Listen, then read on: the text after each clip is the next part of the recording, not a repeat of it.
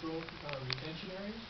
Study them in what way? In regards to making a comparison for the carbon absorption? The work that was done at Oregon State, and again, I'm not a scientist, so it's just my understanding of the work is that the lands that are not in the matrix contain even more carbon. So you would see that graph on steroids.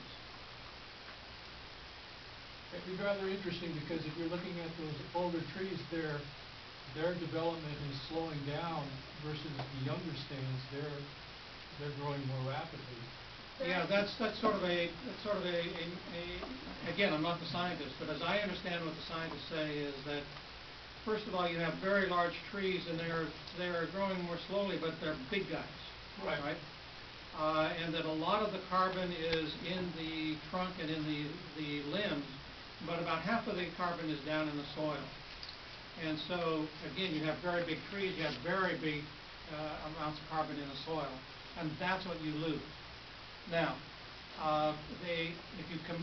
again, I think I said this, is that you're comparing two alternatives. One is that you log, one is that you conserve.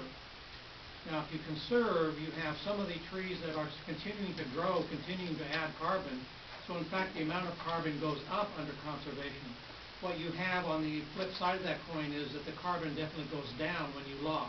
And it's that difference that is reflected in that net. Thank you.